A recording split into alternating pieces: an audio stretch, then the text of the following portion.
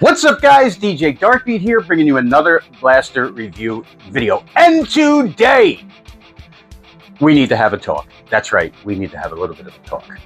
As you all know, Hasbro and Nerf have made a little bit of a splash in the community as of late. You all know that they have come out with a new proprietary dart. That's right, the N1 dart. This little guy here has been causing quite the stir. Now, that being said, I want to let you know my reviews and my opinions will always be on point without hesitation on saying how I feel. But we have to start treating Nerf a little bit differently than we do Dart Zone and Adventure Force. Now, Dart Zone and Adventure Force are in the pro level. They perform a little bit better. We expect a little bit more out of them, so they're going to be held to a higher standard. When I talk about Nerf blasters from now on, we're going to judge them on a little bit of a different curve. They're going to be based on, are they fun? Is it fun to play with? The playability of them. How much do I like it? The performance is going to be a factor, of course.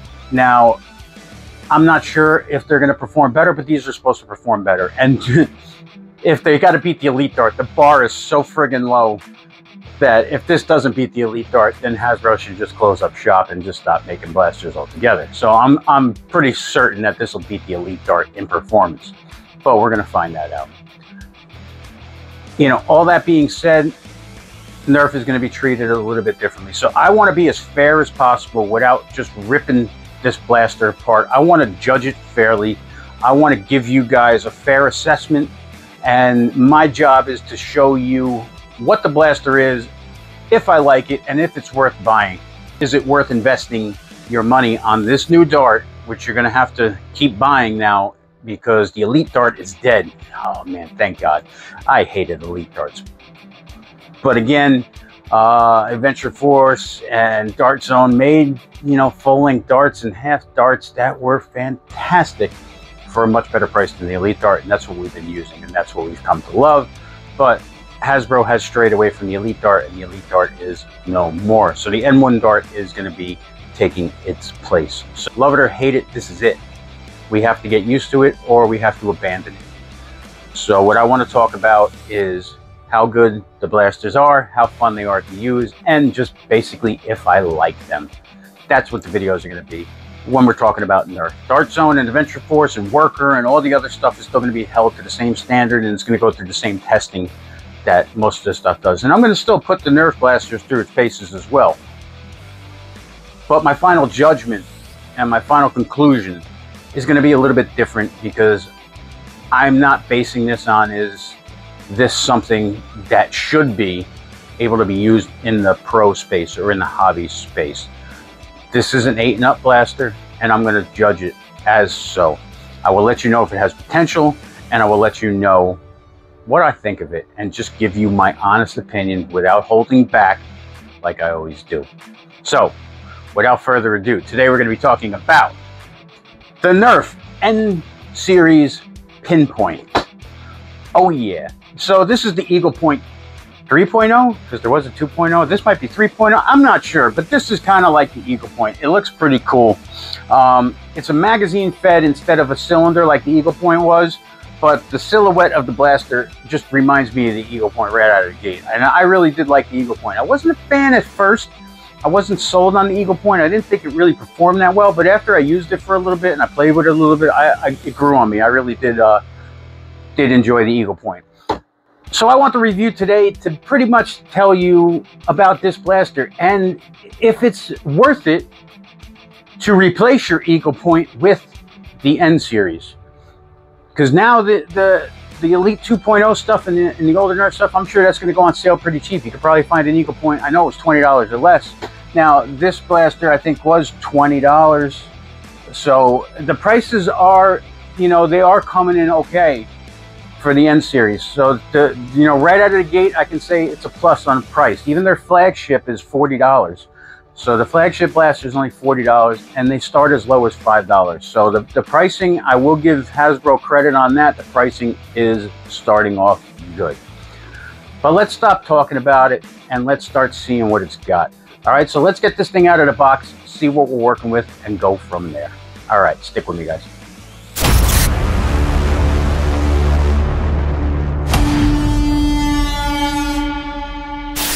Okay, guys, so the N series Pinpoint. Let's see what it says on the box. Extreme accuracy, speed, and distance. Dart clip. It has a magazine. Large scope, and it is a bolt action. I thought they were giving you a double the dart guarantee right now, but apparently this one comes with 18, not 20, and ages 8 and up. Okay, yep, large scope, bolt action, 10 dart clip. Mag release here. They call it a clip release, and you know, I don't know why they call it a clip. They know this by now. Extreme accuracy, speed, and distance. That's what they're claiming. Also look for N1 refill packs. Yeah, you know, they're going to charge you their typical Nerf prices for their darts, and that's where they've always made their money, and that's where they're going to continue to make their money. So let's get it out of the box and see what we get.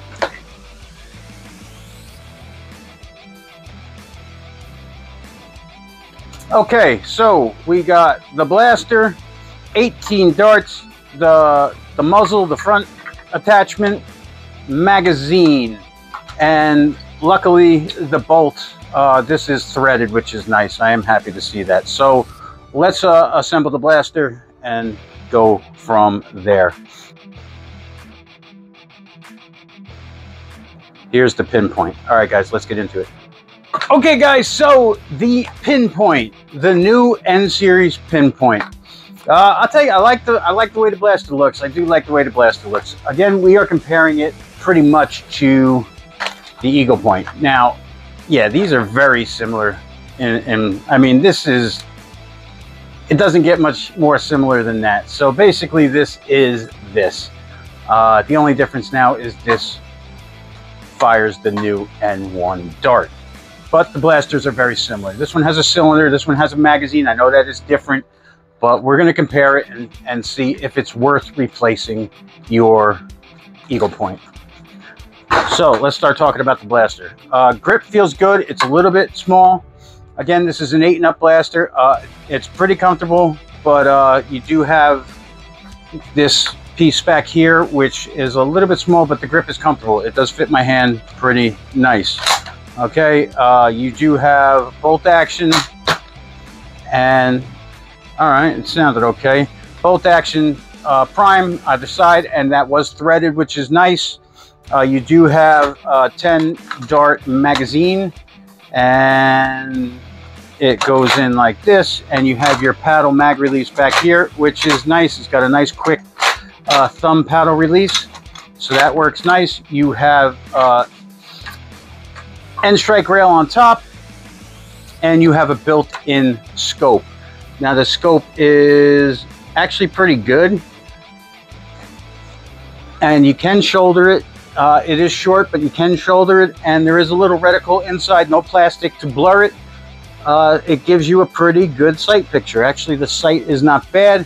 It's just it's a little short, so to shoulder it, you are really compact on the blaster. So this is how it looks when you shoulder it. Other than that, you got a lot of dead space in the barrel, and that shouldn't be an issue. Hopefully the dart doesn't rattle around in there, which takes away any FPS, but that should be okay. It's painted on the one side, says 10 times, and nothing's changed, no paint on the other side. Hasbro, Hasbro, Hasbro. And that's about it. So the stock's a little bit short, the grip is okay, a little bit small, the bolt action is nice. You have a jam door over here, and to open the jam door, okay, so it's got to be primed to open the jam door. You can't open the jam door unprimed, so you prime it back and it opens. The jam door actually activates. You can't move the jam door without moving the bolt, so you do have to prime it in order to move the bolt. All right, so let's get some darts in this baby and take our first shots with the new N series. All right, so the way the magazines work, this is just to kind of push them in. So the magazine is actually quite easy to load, and it only goes in one way because it has this little nipple on the back, this little plug on the back, and that is how the blaster operates.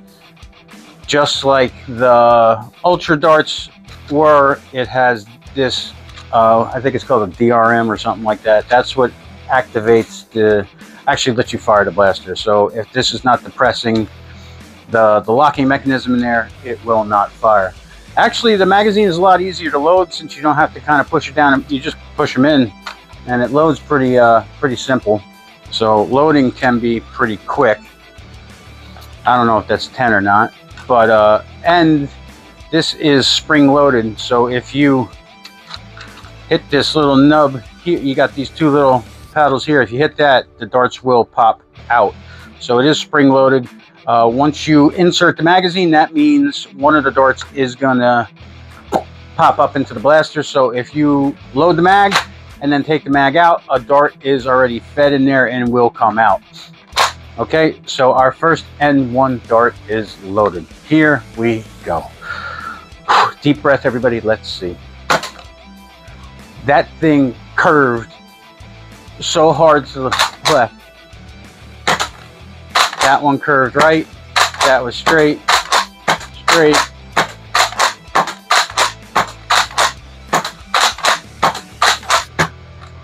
And there is no slam fire. Very elite-esque. I mean, this was a short 10 feet to the dart catch I have over here, but the first dart went woo, the second dart went woo, and then a couple went straight. But hopefully it's just working out the kinks as it's breaking in. So not a bad looking blaster. This thing would paint up and look really cool for a sci-fi look. It's really nice looking. I really do like the way it looks. And the magazine is okay. I mean, it's pretty solid. Decent magazine. We're going to have to get used to the new magazine. It can only be loaded one way because you have the dart nipple nub or whatever you want to call it on the back. So there is only one way you can load it into the magazine, and then the front has to go forward. All right, well, I've seen all I need to see out of the blaster. Let's take it to the chronograph now. Let's get some numbers and see how this baby stacks up against its older siblings. All right, stick with me, guys. All right, guys, so I have the Eaglepoint loaded up. Here we go. 10 rounds. Let's see what this baby can do. All right, here we go.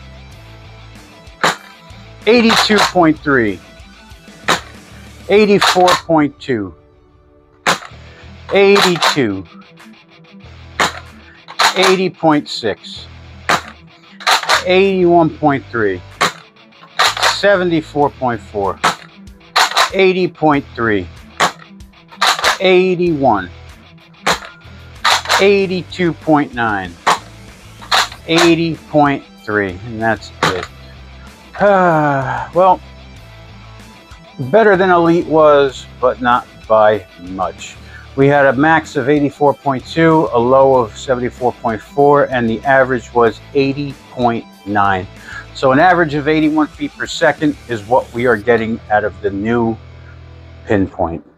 Nothing to write home about, but better than Elite in terms of what it's doing right out of the gate. Most of the Elite stuff was hitting right around 70 if we were lucky.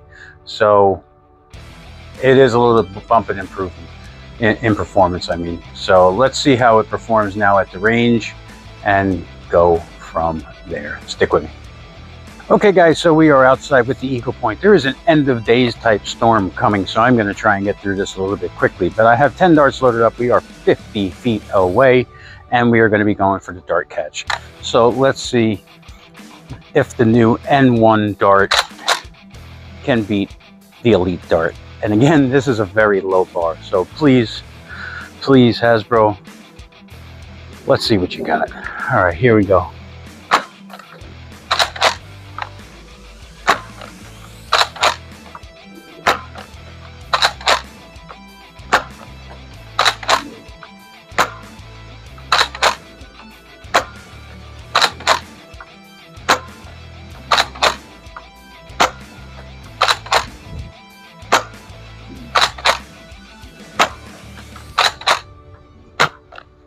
And we are out.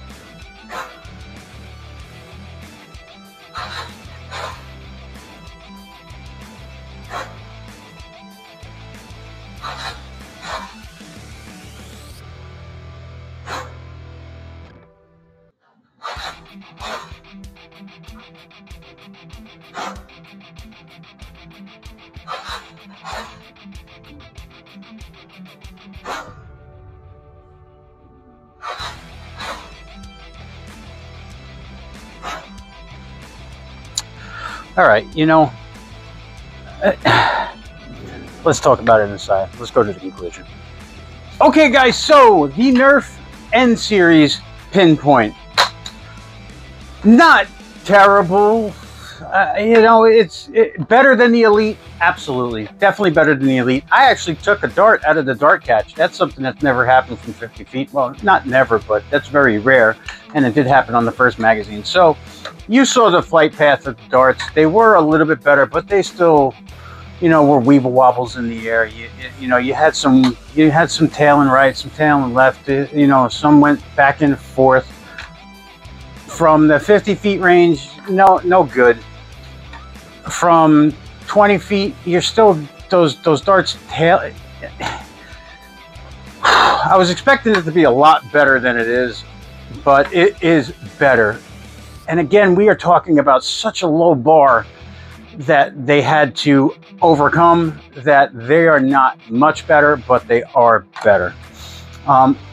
Let's talk about the things I like. I like the magazine. I like the way the magazine loads. For your kids, this is going to be a very easy magazine to load. You just stuff the darts in. There is no, you know, having to push down and feed the darts in correctly. There's only one way the darts can go in, and you just push them in and it's good to go. So as far as the 8 and up crowd, you know, the younger Nerfers, this will be a very easy magazine to load. The mag release, I like that a lot. I always like these thumb paddle mag releases. It is comfortable to hold. It is quite light. It is not a heavy blaster. So again, for the kids, this thing is going to be very comfortable for them to hold in the hand. The prime is very reasonable. It's very easy to prime, so it's not going to be trouble for a younger Nerfer. And this will fit them overall, and they will like this look. You know, they get the little sniper feel and a big blaster for a little kid. So as far as the kids go, yeah, I give this thing a recommendation. For $20, they're going to have a blast with it. What I will say is, if you currently own an Eaglepoint,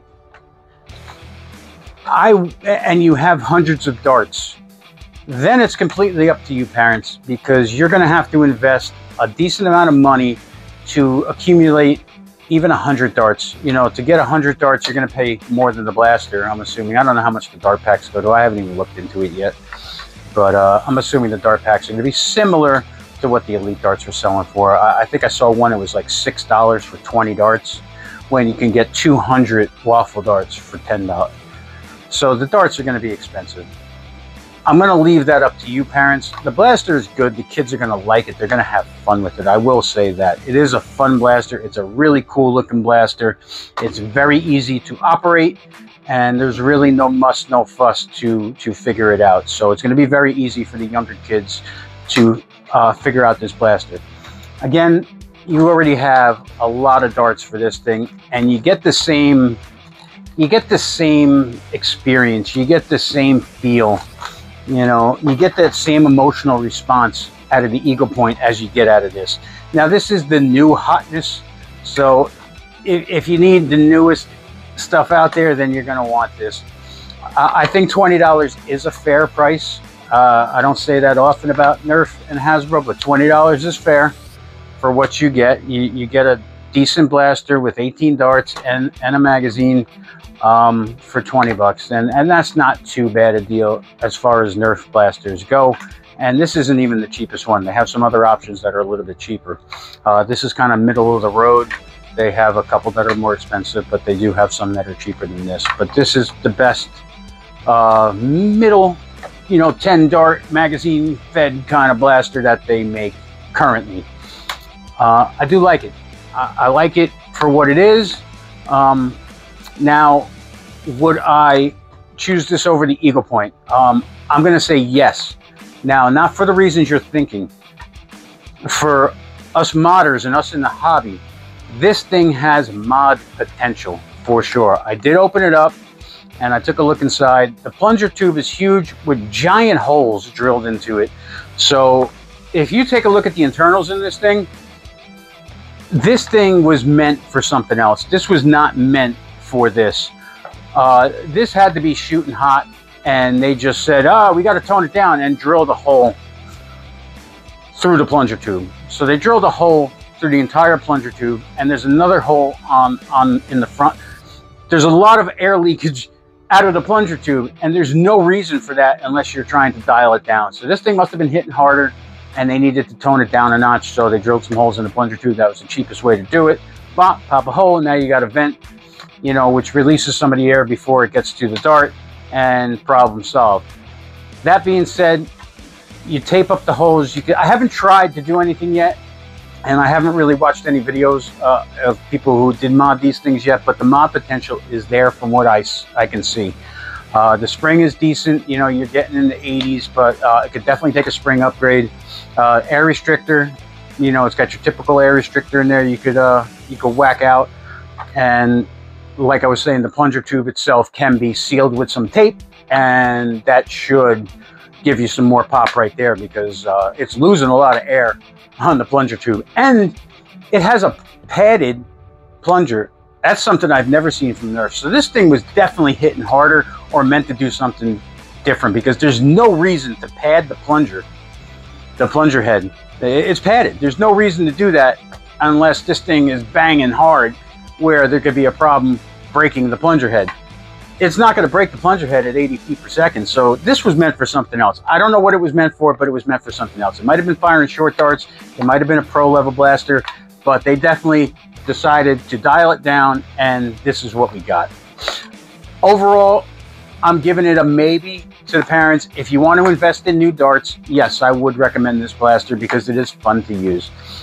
It's a little bit more foolproof than, I won't say it's foolproof, because this is pretty simple. Load the darts in a cylinder. There's nothing easier to load than a cylinder. So this is really foolproof, and it has some attachments, but it's the same blaster. They are the same thing. The silhouette on these things is similar. This one looks cooler to me. It's got more of a sci-fi futuristic look, but this one has a little bit more, a little more modularity, because you can change things on it. You know, you can change things, but you do have an end rail up here too, so you can put, I don't know, you put a scope in front of a scope. I don't know, but you do have the rail up here for some reason. The rail should be on the bottom, but there is a rail up here, so you can put something up there. I don't know what you would put up there, because you do have a built-in scope. So you'd have to look through this scope to look through another scope if you do put a scope up there, but maybe you could, I don't know. I've given up trying to figure out Hasbro a long time ago. So that's the Pinpoint, the first N-Series blaster I've reviewed. It's not bad. Is it better than Elite 2.0? Yes. Is it much better than Elite 2.0? No. Are the darts better than Elite? Oh yeah. Are they much better than Elite? No. No, they're just better. And that's not saying much again. So they're better. It's I don't know what else to say about it. It is what it is. It's cool, it's fun, it's a nice blaster, it's fun to use, it looks really cool. This thing will paint up really nice. The darts are better. You know, they are squishy in the middle, and they're a little bit more firm on the tip and the tail.